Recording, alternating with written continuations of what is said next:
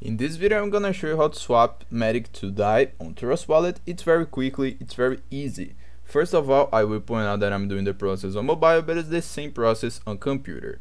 The first thing you need to do is log into your Trust Wallet and log into your account. After that, you will see several cryptos, okay? But the option that interests us is this one right here with two arrows, okay? So click on top. And here are two cryptos. The first one is the crypto that you want to swap, and the second one is the crypto that you want, okay? So we need to click on the first option and select MATIC. Select MATIC, okay?